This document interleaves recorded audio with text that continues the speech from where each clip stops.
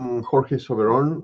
I am going to introduce our speaker for today's global online seminar on biodiversity informatics, Hannah Owens, who she will be very soon a Ph.D. from the University of Kansas, and she has been working among several other things on phylogenetics and niche modeling combined together and using a very simple system, which is fishes. I always found amazing that you can do this kind of studies with fish, marine fishes. So this is the 12th seminar that we have had. Many viewers from all over the world. I really hope you will enjoy this one. It's going to be extremely interesting. And without further ado, as it is often said in English, I will introduce Hannah Owens. Hannah. Okay. Thank you very much for that introduction, Jorge. And thanks to everybody for stopping by and checking out our video today. So let's see if I can get this up and running. Okay.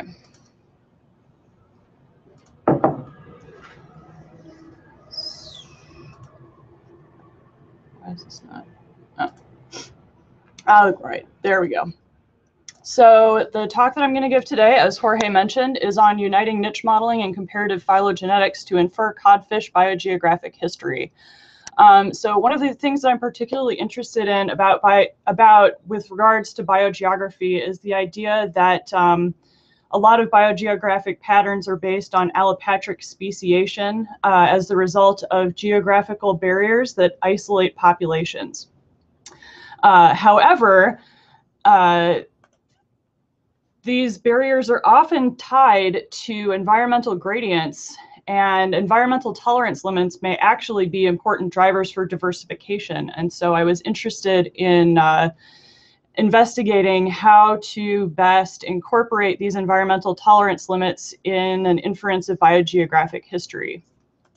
So I'm going to start my talk this morning with a little bit of an introduction to the system. Make sure that all of you are familiar with codfishes.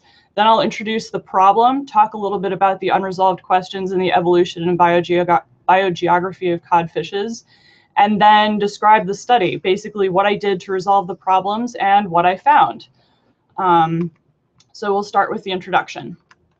So when I say codfishes, I'm referring to the subfamily Gadinae. These, apparently that was what was going to happen. Okay, so these fishes in the subfamily Gadinae are mostly defined by their fin placements. This is a monophyletic group of fishes, I should say. So there are 3 dorsal fins, 2 anal fins, and the pelvic fins are placed in front of and below the pectoral fins. And most of these fishes also have a single barbel, which is used for sensing when foraging on the seafloor. So a lot of these species are actually benthic. And these fishes in the subfamily Gadinae are distributed in all of the area that you see in red on this map here. So they're all northern hemisphere. The great majority are benthic and temperate, like Gadus morua, which is shown here in a nice benthic coral reef habitat. But there are 2 species that are particularly bizarre, Boreogadus saida and Arctogadus glacialis. These are Arctogadus glacialis is shown here. So these species actually live and forage in gaps in sea ice and are pelagic, which means that since they're living in sea ice, they need to be tolerant of a wide variety of salinities and temperatures. And we'll get back to this, but first, to orient you to the map that I just showed you, since it's a little bit of an odd projection. This is a map that shows that some of the important landmarks in that projection. So Arctic Ocean shown here, Asia is up at the top, Europe, and then Africa, the Mediterranean Sea here along the right, the Atlantic Ocean on the bottom right, North America on the bottom. Here's the Canadian archipelago, which is important for codfishes, also the Bering Sea, which is another important region, and then the Pacific Ocean out here on the bottom left. So with that in mind, all of the codfishes are ecologically important and are gape-limited predators. So basically this means they will eat anything that fits in their mouth, even if it's a crab shown here. And so what these species do is when they're small, they eat things like krill and amphipods. As they grow, they move on to larger prey like capelin and herring, and they actually serve as an important trophic link from these lower levels in the food chain up higher to things like harp seals, minke whales, and people as well. So these are species that have been historically fished and were salted and used for trade for hundreds of years. In modern times, we usually harvest about 5 million tons annually. And these are often used as food fishes, so for things like fish and chips, and also for things like artificial crab or surimi. And in fact, these species are so exploited that overfishing has actually collapsed the Atlantic cod fishery in Canada. And it hasn't recovered yet, and it's very uncertain as to why. But there are also other uncertainties, which is where we move on to the problem that I will be discussing in today's talk, which is resolving the biogeographic history of codfishes. So first of all, even though that these species are very economically important and very well studied, there's still disagreement on the relationships among species. So I'm showing you here 3 different phylogenies that have been generated in recent time. On the left, you have Carr and colleagues in 1999.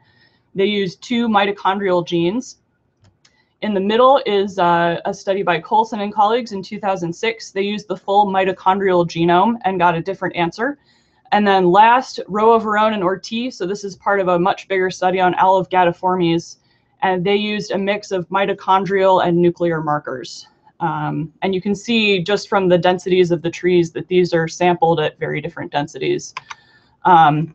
And so I'll show you a little example of just how different the topologies are. So Boreogatus saida is one of those Arctic species that I mentioned that's particularly odd.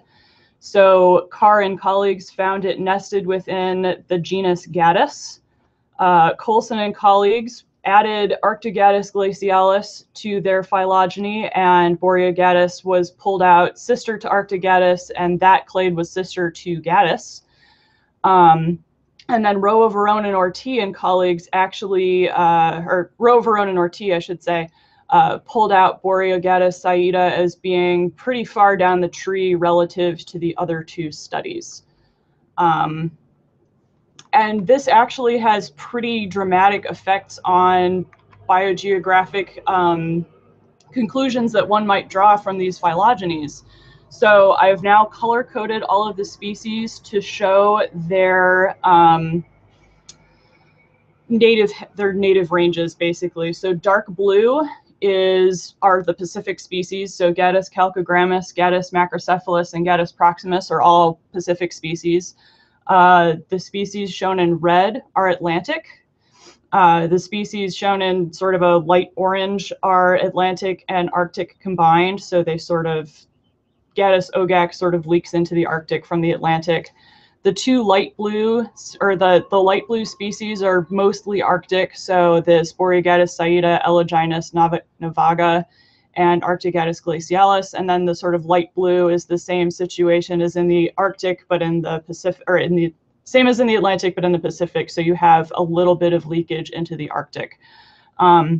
And so you can see that depending on which tree you follow, you might come up with very different conclusions as to the biogeographic history of the species.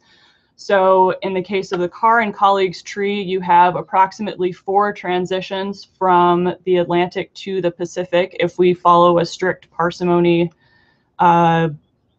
interpretation, and that Eloginus might have been a stepping stone from the Atlantic to the Pacific. And in Coulson and colleagues, you might actually conclude that instead of having a temperate Atlantic ancestor, this crown group of Gadus and Arctogadus and Boreogadus may have actually had an Arctic ancestor, which is very different and has very different implications. Oops. For the history of the group. And then the same thing with Roa, and Orti, you have a very different set of scenarios. And so it can be quite difficult to tease apart what the signals might be as to the biogeographic history of the species. And so there are two possible scenarios that might have led to these patterns of Atlantic and Pacific sister species with some degree of Arcticness sort of thrown in the transitional species. So the first scenario is that these groups experienced a speciation pump style of pattern. So in this case, during warm periods, sea ice dissipated and connected the Atlantic and Pacific with temperate waters. So you may have had, the sea ice dissipates, species move from the Atlantic to the Pacific, and vice versa as you get cyclical glaciation. Or you might also have that there was an Arctic radiation, which then dispersed to fill the current distributions of the species. And since the only previous study that Coulson and colleagues in 2006 estimated the divergence time of the Arctic group, or of the amphiboreal groups, so the species that occupy either the sister species that occupy an Atlantic or Pacific distribution, as about 5 million years ago, when Arctic temperatures were not dissimilar from those seen today, we might from that infer that the ancestral species were in fact Arctic and inhabited habitats very similar to that of Boreogadus saida and Arctogadus glacialis.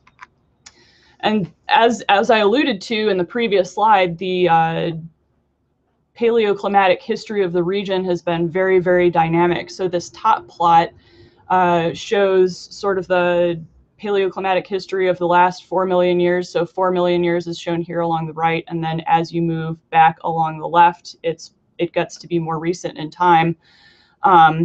And what this is showing is that about 4 million years ago, things were quite a bit warmer than today, but began to cool as you approached the Pliocene. And there was this cold snap right here about 3.5 million years ago, followed by the mid-Pliocene warm period. So this is a period that was much warmer than it is today.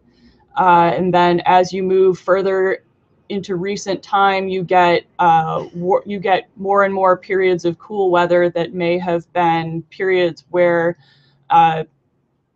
glaciation may have blocked passage from the Atlantic to the Pacific. So sort of these classic ice ages that have come and gone may have limited dispersal back and forth. So you may have had the ancestor of Gadus in the Atlantic. You run into one of these warm periods, the sea ice dissipates, that species goes back into the Pacific, and then vice versa. So again, with an Arctic radiation, in the case of this amphiboreal distributed group, Gadus, you would have a species you would have rapid Arctic radiation followed by dispersal southward to current distributions. And increased sea ice may have actually served as a bridge between the Atlantic and Pacific. So if these species were Arctic and adapted to sea ice, the increase in sea ice may have actually served as a bridge instead of a barrier. And this sort of adaptive radiation model is commonly invoked to explain diversity in the Southern Ocean, but is actually quite rare in the Arctic Ocean. And so that would be a particularly interesting finding. The alternative scenario, again, is that glacial cycle-driven vicariance was the dominant model of speciation for amphiboreal fish. So the ancestor of the clade may have been temperate. Arctic species may have represented a one-way diversification, so a single specialization into Arctic habitats.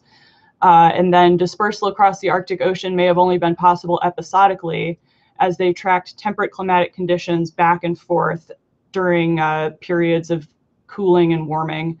And so this is again called the glacial speciation pump and has not yet been applied in diversification above the species level in Gadian fishes.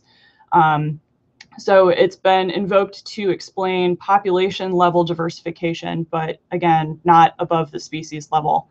And so the question then is how do I figure out which of these scenarios is more likely? And this is where we get into the actual study. And this is a complex question. It's a climatically dynamic area and time. And so I tried to incorporate a total evidence biogeographic approach that incorporated biogeographic range history with a phylogenetic reconstruction of ecological niche evolution. And so that study ended up following this pattern. So the first step was to do a phylogenetic analysis to resolve some of those conflicts that I showed you in the phylogenetic trees of previous studies. I then developed ecological niche models for each of the species to characterize their ecological niche tolerances, and then use that information in an ancestral character state reconstruction.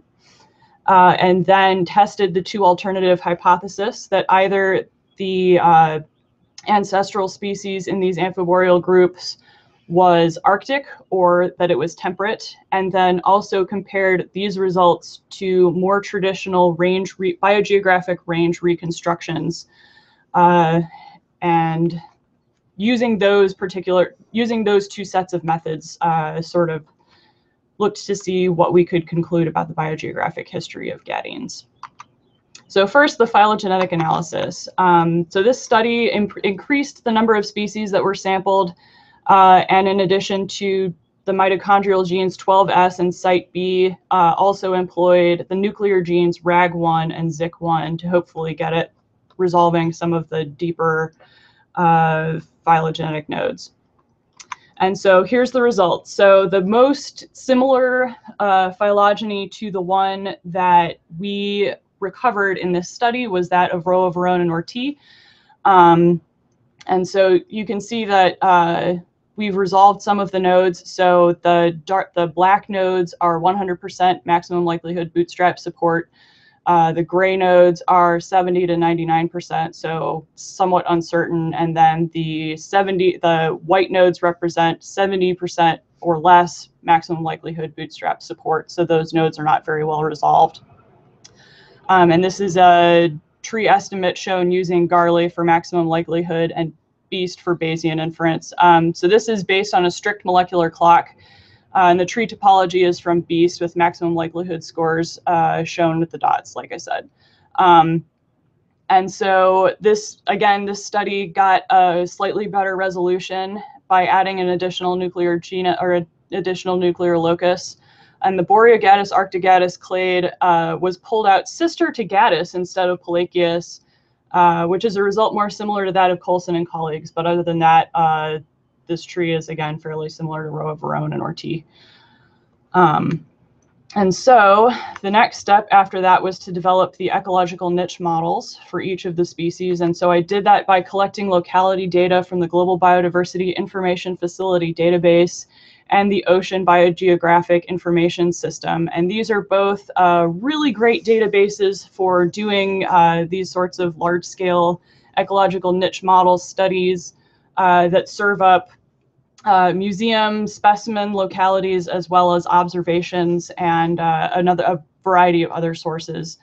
And then I looked, and the dots shown here are all of the localities of all of the species. And then I filled in some of the gaps. So I had some sampling gaps up here in the Arctic Ocean and a few over here in Russia. And I filled those in with localities from the Zoological Institute at the Russian Academy of Sciences, as well as the British Natural History Museum. And then cleaned those points and integrated them with environmental data that I derived from the National Snow and Ice Data Center, as well as the National Oceanographic Data Center, and some data from the National Center for Atmospheric Research and the National Geophysical Data Center. And so these data were mean, maximum, and minimum sea ice concentration, temperature at the surface and the bottom, salinity at the surface and the bottom, as well as mixed layer depth and bathymetry. And so integrating the locality data with that environmental data using Maxent, I developed a number of ecological niche models for each of the species. And so I'll go through those right now. So the first little clade down here is Trisopterus. So these are all Eastern Atlantic species, and you can see they all have fairly similar distributions. In each of these maps, I should mention the colored area is the calibration region for the model. As the color goes from a light orange to a darker orange, the darker orange shows the higher suitability for the species. And so you can see there are a little bit of differences, but most of these Trisopterus species have a fairly conserved distribution in the eastern Atlantic. So the next clade is one of our, the next clade is one of our clades of interest. So this is Microgattis tomcod, which is a Western Atlantic species, Microgattis proximus, which is a Pacific species, and then Elagines gracilis, which is sort of a transitional Pacific to Arctic species. And so this is going to be one of our groups that's particularly interesting from a biogeographic history perspective. Moving up the tree, we have the intermediate Atlantic species, so Micromecystius putastu, Melanogrammus eaglefinus, and Merlangius merlangus all have fairly similar distributions. Again, this area around England, Ireland, and the Norse countries is particularly favorable habitat for a lot of Gattian species.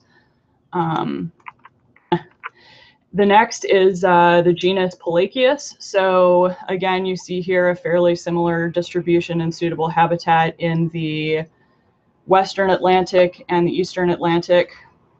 And then our true Arctic species, our two strange little guys, Boreogattis saida is distributed pretty much across the Arctic and down into the Pacific and Atlantic a little bit, whereas Arctogattis glacialis is actually more restricted only to the Arctic. And there may even be some competitive exclusion going on here. Ecological studies have suggested that they actually do partition away from each other. And then last, our genus Gattis, which is where we see a lot of the amphiboreal back and forth. So Gattis calcogrammus and Gattis morua are sister species. One's in the Pacific, one's in the Atlantic.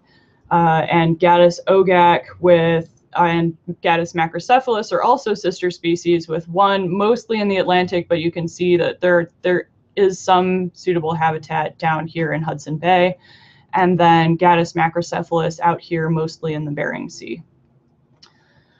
And so the next step after I've developed those ecological niche models is to do the ancestral character state reconstruction and hypothesis testing. And so a little bit of background in comparative phylogenetics for those of you that are not as familiar with these methods. So what I'm showing you here is a pretty simple phylogeny showing 3 species. And the redfish are most closely related to each other. The bluefish is equally related to both, but is more distant to either of the redfish than the 2 redfish are to each other. So we call those redfish sister species. And so by examining some of the similarities in those sister species, we may actually be able to infer the character state of the most recent common ancestor. So that is, if you know something about the daughter species of that ancestor, you can infer the characteristics. So in this case, the 2 sister species are red, so we might infer based on a basic parsimony model that the most recent common ancestor was also red. And this method of reconstructing ancestral characters can be used for ecological niche tolerances as well. But it gets to be a little bit more complicated, because instead of using a very simple categorical character state, we're actually dealing with a distribution. And so this is an idealized picture of what the suitability response of one particular species might be to mean temperature. So it might find that a temperature of 10 degrees Celsius is the most suitable, 0 and 20 are the least suitable, but sort of has this nice normal distribution. But the question is, how do you code that when you do a phylogenetic niche reconstruction?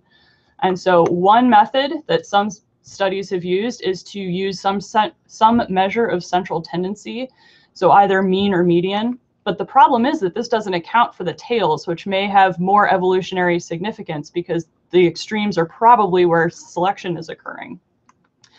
So other studies have actually tried using the minimum and maximum relative suitability of this curve, since this is, again, where selection occurs, but this doesn't account for the shape of the curve, so you don't know what's going on in relative suitability between the minimum and the maximum. It may be that this value is actually multimodal, or could be any number of situations. And so there's a non-parametric iterative reconstruction method that was first discussed in a study by Owens and colleagues in 2009, which weights samples by suitability. So you have more sampling occurring where the temperature is more suitable, and less sampling occurring where the temperature is less suitable.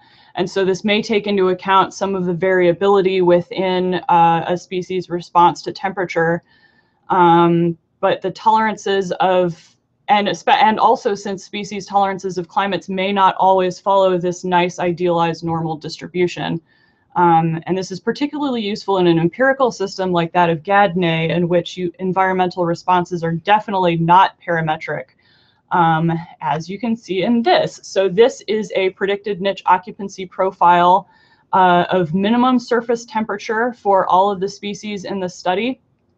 So each of the curves are coded for the species, and then relative suitability is shown along the y-axis. So you can see, for example, Arctogatus glacialis experiences the most suitable temperatures at -2.1 degrees centigrade and declines sharply by 0.8.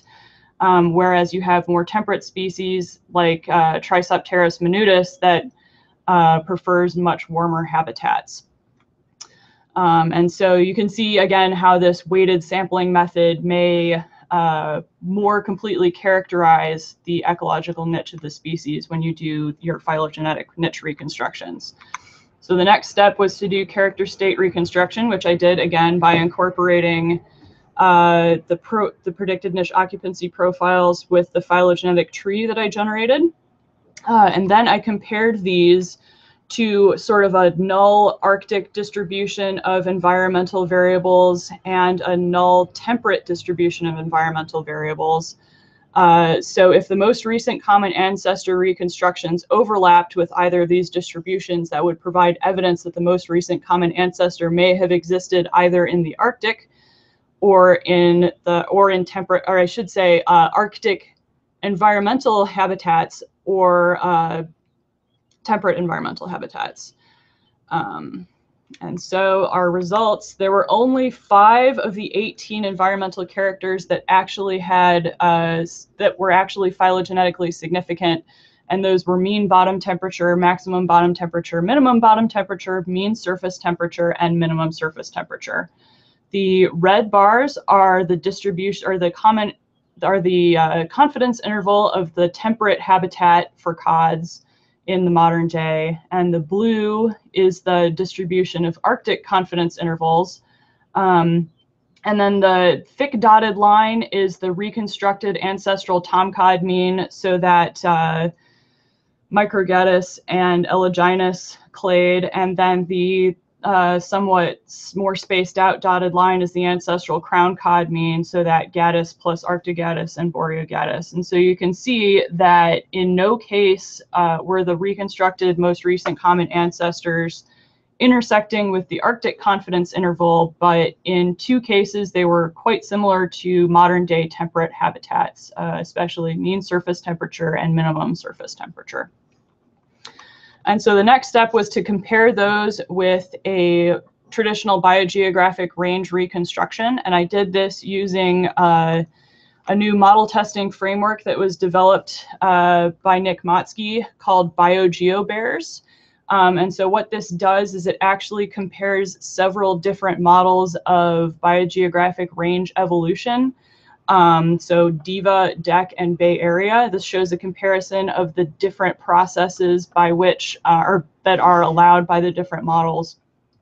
So all 3 models allow for dispersal, extinction, and narrow sympatry. So where you have, for example, for narrow sympatry, you have an ancestral range that might only exist in one area, but then there's cladogenesis and you end up with 2 species occupying that same area. So that's sort of how to interpret these little plots. Bay Area allows for widespread sympatry, so you can occupy multiple areas and then speciate in sympatry and still occupy multiple areas.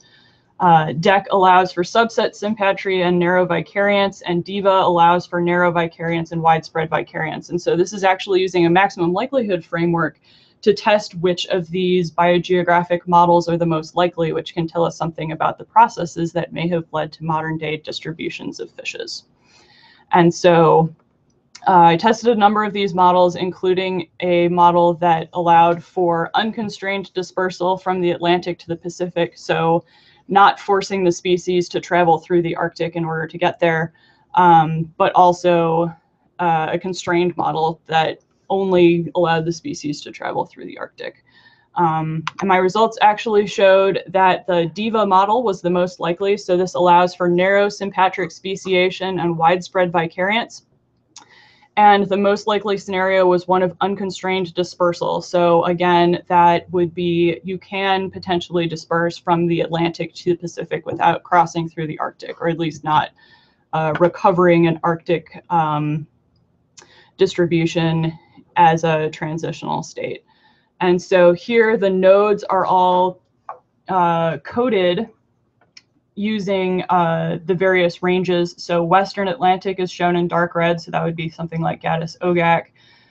Eastern Atlantic is a lighter red, Arctic is orange, Pacific is a slightly lighter orange, and then you have combinations of each of these 4 ranges. And so we'll take a look in a little bit greater detail at our 2 key groups. So first is tomcods. So you have Elagynus gracilis and Microgaddis proximus, sister to each other, with a Pacific distribution. Their ancestor was Pacific, and their most recent common ancestor with Microgaddis tomcod was a combined Western Atlantic and Pacific distribution. So parapatric speciation may have occurred in the Pacific, with Elagynus being a little more Arctic, but likely allopatric speciation happened for the Atlantic clade versus the for the Western Atlantic clade versus the 2 Pacific species. And then the range reconstruction for the crown cods, we have the 2 Arctic species up here. Of course, their most recent common ancestor was also Arctic, but this particularly interesting ancestor between the Arctic species and our amphiboreal species in Gaddis was recovered as a combination of Arctic and Pacific. And so this is sort of a transitional range that sort of occupied a little bit of both of these ranges. And so based on all of that information, what can we conclude? Well, in order to place this in a little bit greater context, I actually took my ultrametric Bayesian inference tree, so that tree that I showed you earlier, and then calibrated it using an experimentally determined rate of evolution for site B, as well as 6 fossils in the Gaddine clade. So the error bars that you see here at each of the nodes show the 95% confidence interval on the age of the group, and I've highlighted the various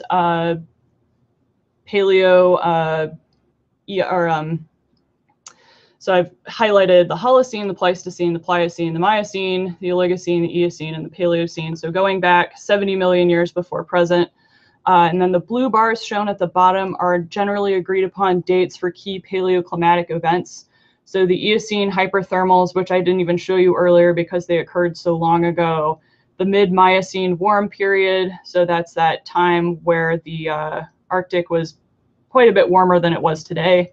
And then periodic Arctic sea ice began to form around 10 million years ago. Permanent Arctic sea ice was probably formed by about 2.5 million years ago. And then between 2.5 million years and the present, we had our rapid glaciation cycles.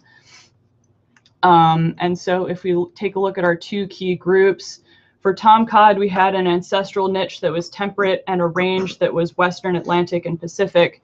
And so this may suggest that there was a speciation pump involved, although the nodes, as you can see here, most likely the species began to diverge before you had the rapid glaciation cycles, and so there was probably something else going on at the time that may have led to the diversification of these species. However, with our crown cods, which are quite a bit more recent, you again have ancestral niches that were temperate and a range that was Arcto-Pacific, and the age of the nodes coincides with the formation of periodic Arctic sea ice followed by permanent Arctic sea ice and rapid glaciation cycles. And so this is a little bit of a stronger signal that glaciation cycles may have played a fairly strong role in the diversification of this group of crown cods. Now, there are a couple of caveats here. The first is that the ecological niche models only estimate the realized niche of a species and not its fundamental niche.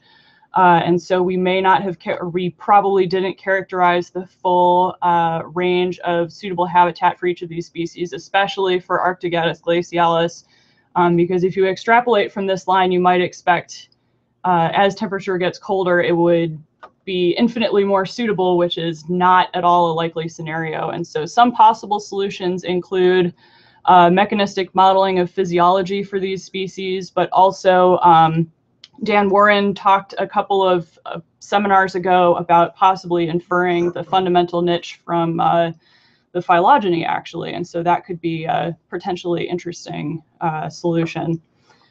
And the second caveat is that a lot of these one of the key assumptions in ancestral character state reconstruction is that characters are independent. And niche characters are almost certainly not independent. So this graph shown here is an example of coastal largemouth bass. So you have salinity along this axis, temperature along this axis, and oxygen consumption as a function of salinity and temperature. And so this would suggest that, again, these niche characteristics are not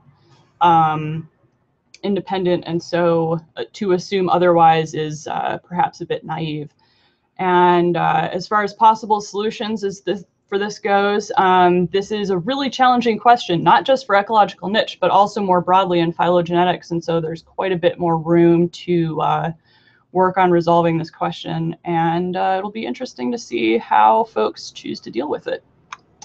And so for future work in this particular system, I'm really interested in some of these computational solutions to the two caveats I just mentioned. I'm also working to develop appropriate paleoclimatic data layers to project the most recent common ancestor into the paleoclimate to actually get a much more specific model of the possible biogeographic history of the group. And with that, I'd like to acknowledge Pete Hosner, Arpi Nayari, Mike Anderson, Matt Davis, the KU Ecological Niche Modeling Working Group, and KU Ichthyology for all of their help and insight. This work was funded by an NSF DDIG grant, a KU NSF IGERT Sea Change Fellowship, as well as the KU Biodiversity Institute and the KU Department of Ecology and Evolutionary Biology, as well as an International Biogeographic Society Student Travel Award. And with that, I will take any questions. So we'll go back to, oops, that's, I don't want to. Stop this here. Yeah, I don't want to stop it. You don't? No, because we're still talking. So there we go. So if anyone has any questions, we have the group chat going along the side here. I may begin with a very general question, Hannah, if you may, while we wait for some other people to participate. You're dealing with a very difficult problem, right? Do you think that, well, are there similar studies in the literature already dealing with this attempt to reconstruct the ecological niches of species in such a deep past? I can't really speak to the time period. I know that there are a lot of other studies that have been done sort of doing these ecological niche reconstructions. So I mentioned Evans and colleagues in 2009, but there's also, I I think the Donahue lab has worked on this a little bit in plants, as well as Catherine Graham and colleagues worked on this problem in frogs, and a few others, some birds, they've attempted to do these phylogenetic niche reconstructions, but sort of incorporating the time element and sort of the biogeographic range reconstructions and all of that is really complicated, and so I think there's still a lot to be done.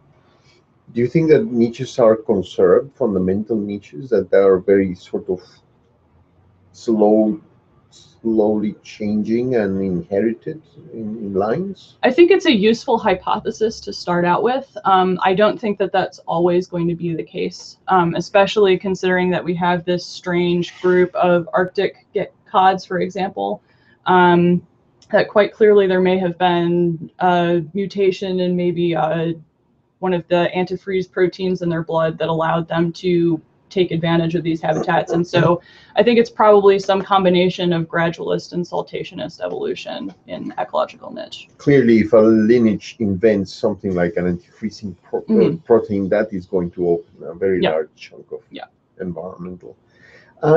You said something that caught my attention. Well, several things, but one was that your analysis is consistent with an unconstrained dispersal for That means that is what we call a Hutchinson world where everything is available. Yeah.